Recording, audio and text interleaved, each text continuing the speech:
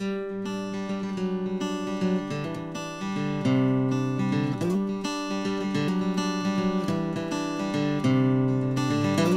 we recognize Rockway's Founders Day, a day designated to honor the beginning of Rockway Mennonite Collegiate, a school that was visioned and imagined for 76 years ago on February the 15th, 1945. Last year, we had the opportunity to gather in Rockway's Triple Gym to celebrate Rockway's 75th birthday through word, music, visuals, and community building activities.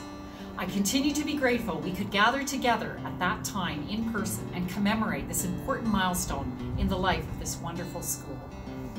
In this unique context of World War II, Rockway was imagined and realized to honor the Anabaptist Mennonite tradition. The mission of Rockway was to be a school that would integrate sound academic learning with growth and character and faith, together with a passion for peacemaking and a service to God and all creation.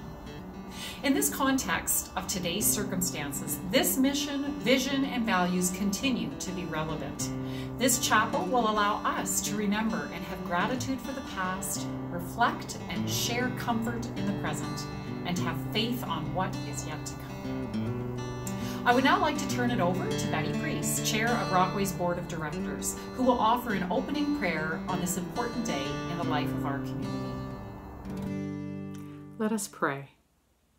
Loving and gracious God, as we gather for this Founders Day Chapel, we are especially aware of our need for your care. In this pandemic season, where our patterns of life and work and school are upended, where some have suffered illness or have lost loved ones, where some have lost income or meaningful work, where some are exhausted or impatient, lonely or afraid, where we miss the closeness of human connection, we lean on you for comfort, for wisdom, and for care. Open our eyes to see the goodness in another, and may we offer our goodness in return. Open our ears to hear moments of laughter and joy, and may we too be blessed with a smile and with gratitude. Open our hearts to find wonder in the everyday moments of our lives, and may we also bring wonder into the lives of those around us. At this time, we give thanks for our Rockway School, for our faculty, staff, administration, and principal who work tirelessly to create a positive learning experience for our children. We say thanks also for Rockway's families for entrusting their children to our school. And we say thanks for Rockway's friends, alumni, and donors who continue to support our school. Most importantly, we give thanks to you, breath of life and source of being, for upholding us, for blessing us, and for sustaining us. With gratitude we pray. Amen.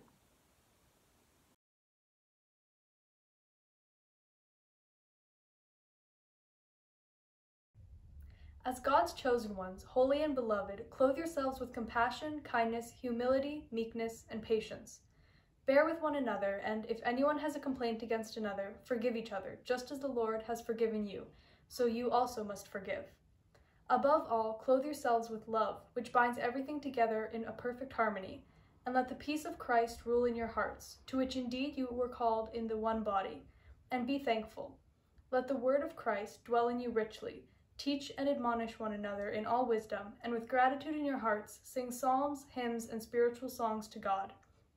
And whatever you do, in word or deed, do everything in the name of the Lord Jesus, giving thanks to God the Father through him.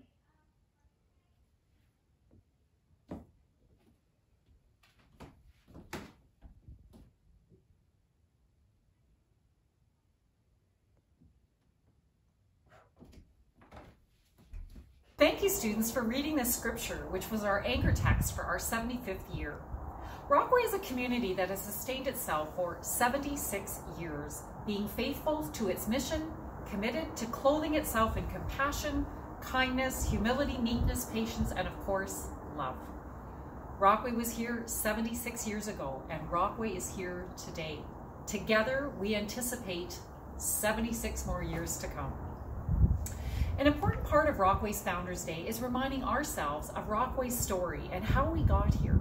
Let's take a moment now and reflect on Rockway's history.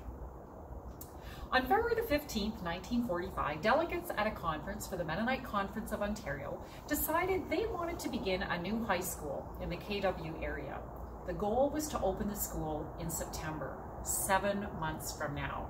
No property had been purchased, no staff had been hired, and no students had been recruited. It was an unsettling time historically. While the end of World War II was in sight, Adolf Hitler still directed German forces, and the Japanese military appeared to be able to fight for many more months. While all of this was going on, it seemed surprising that a new school would be launched during this time, but it moved forward. 3 subcommittees were formed: finance, property, and administrative, all under a coordinating executive committee. The property committee had to move quickly, and the very land on which we are today was purchased, including a large farmhouse, a barn, and a garage. Take a walk with me and look at the picture. Here's our barn, here's our farmhouse, and here's a great map of the Rockway, which is where we're located. It was hard to find an appropriate name. Would it be Menno Simons Memorial Institute? What about Bethany Academy, Benjamin Eby, Whitmerson Academy, or Gilead Academy? Well, Rockway Mennonite School was finally endorsed. It was chosen because it named the location of the school, close to Rockway Gardens. But most importantly, the word rock had strong connections to the Bible. And of course, a principal needed to be hired as well as a teacher. Harold Groh was appointed principal, and the first teacher was Salome Bauman. It's still wonderful to connect with some of Harold Groh's children. And take note with me here. Here is Harold Groh, the first teacher, Salome Bauman, as well.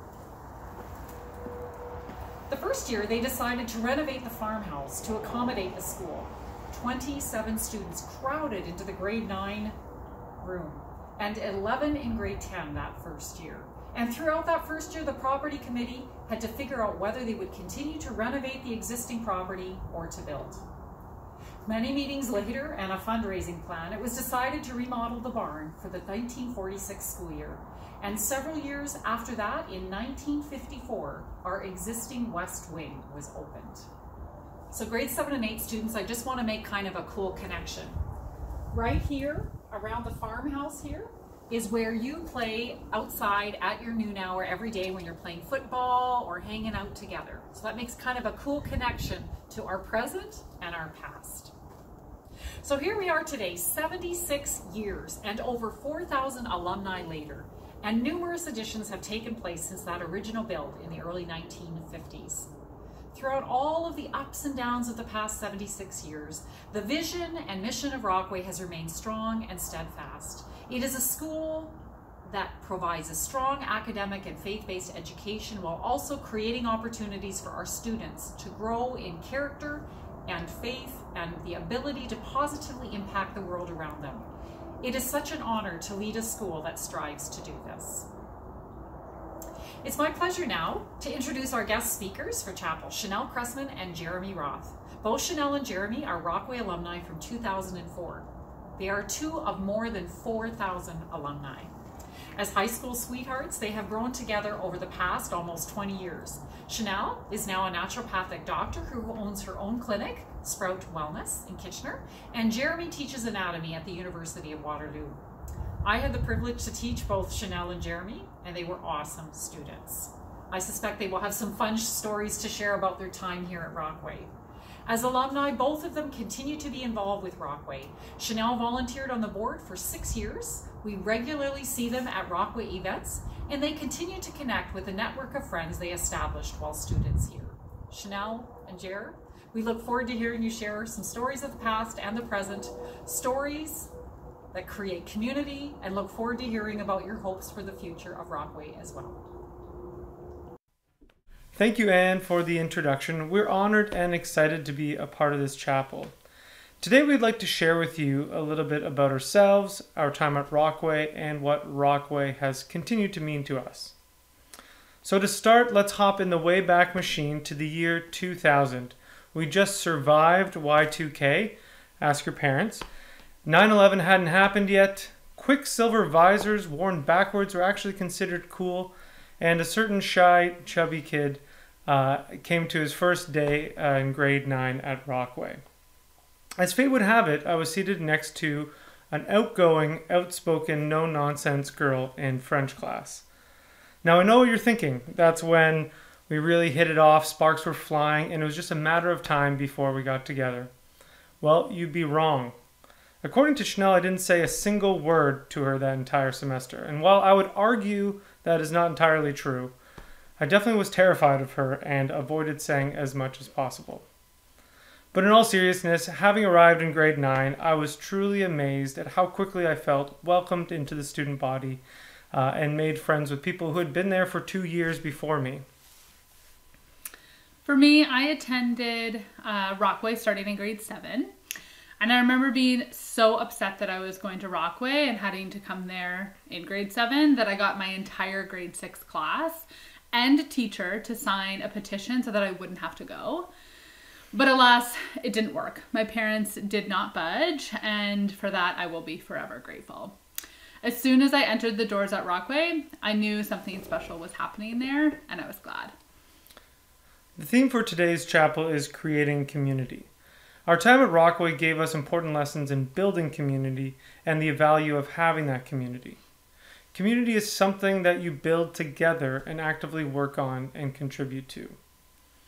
We were so lucky that many of our friends that we had in high school are still our friends today and some of our best supports. In the last 4 years, we've gone through some difficult times, and we are so lucky to feel the warm embrace of our Rockway community throughout. Today, we're celebrating Founders Day, a time to honor the founders of this school. The halls and classrooms of Rockway not only inspired us academically, but they founded us as individuals.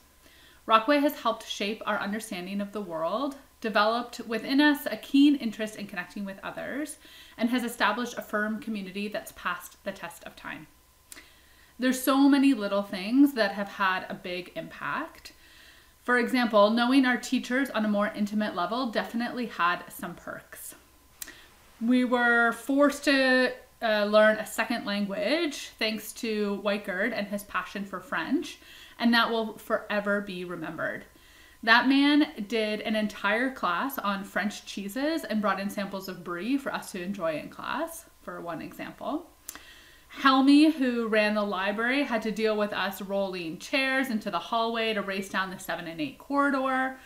We used to think we were super sneaky because we'd hide in the back computer lab and look at silly videos, and Helmy would only just shut us down from the computer at the main desk. Thank you, Helmy, for knowing that we're still good kids despite being very annoying. Or for example, Rolf Thiessen, who would get so frustrated with me in class that he'd constantly send me into the hall to say, "Cressman, go get a drink," or "Go take a walk, Cressman." Again, his patience was remarkable. For me, being able to participate in the various exchanges was massively helpful in shaping my understanding and curiosity of the world. Having been in Tiananmen Square makes reading about the student protests there all the more real and easier to imagine. Particularly, our trip through China was really an amazing experience, and we got to do that together. It was only mired by the fact that Chanel lost her passport on a train mere days before we were supposed to return to Canada. Our long-suffering chaperone, Raymond Rempel, who used to teach religious studies when we were there, had to race Chanel all the way to Shanghai via taxi to meet someone at the consulate for an emergency passport renewal, which certainly made the last leg of the trip fairly exciting. And it's the teachers, faculty, staff at Rockway that make up the core of the Rockway community. They share so much of themselves. I remember Steve Pfister, who was teaching us physics at the time, using an old skateboard to propel himself down the hallway without pushing off, just to teach us the concept of vectors. I think he had fun doing that for sure, but it is a lesson that really stuck with me. Or Anne Schultz leading our choir into the foyer to teach us the importance of harmonizing with each other because we could hear each other better in the foyer. Or the aforementioned Raymond Rempel, the gentle giant. He allowed us to fundraise and paint his face green to look like Shrek after a long-standing joke of their resemblance. As I said, he was long suffering. So these people and these memories have stayed with us and built us into who we are today. For us, Rockway is particularly special. As mentioned, it's where our love first blossomed. It was in Gym C that we first held hands during a school production of 1984. We were in the audience, don't worry. And just a few years ago, we attended the most recent production of 1984, again in Gym C. This time we didn't need to hold hands. Our MSEC trip to Goshen is when things really heated up.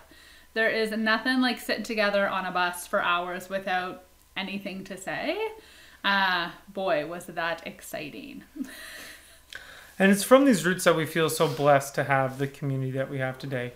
You can't go to the Kitchener Market with less than an hour and a half to spare because you're going to run into friends, friends of friends, parents of those friends of friends, ex-teachers, the list goes on, who all genuinely want to know how you're doing and want to check in on what your life's like at this point. So make sure if you go to the market, buy a coffee, get ready to share your life update. And to me, that's such a gift.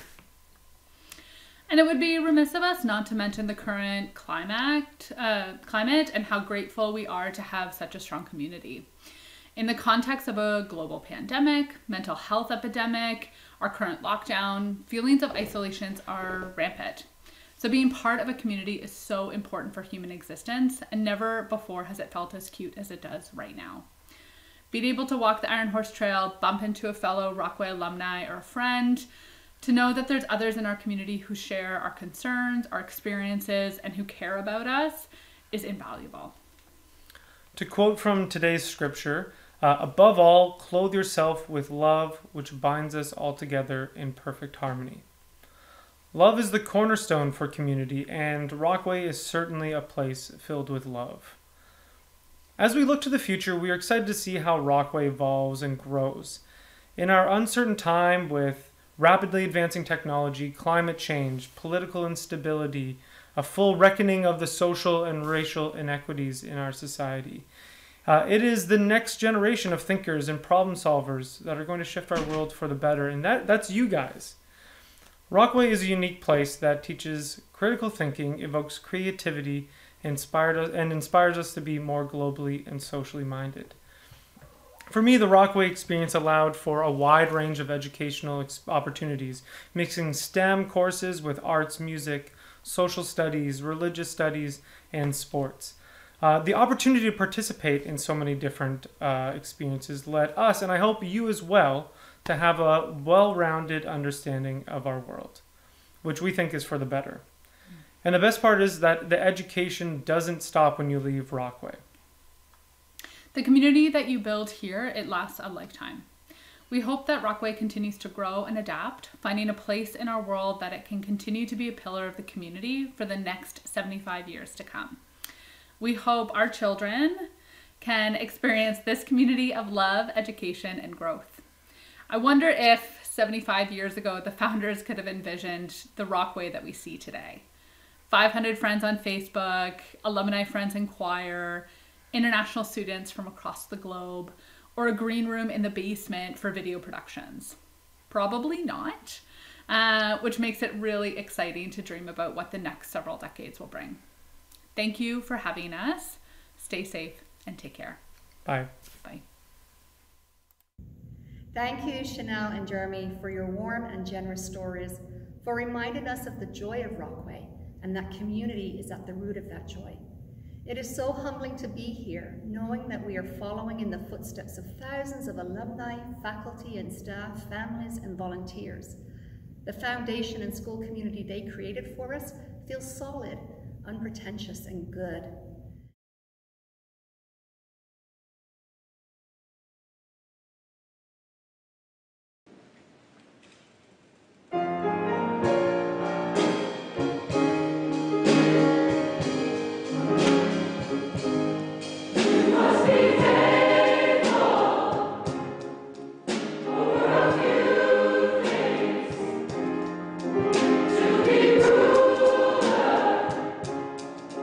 Over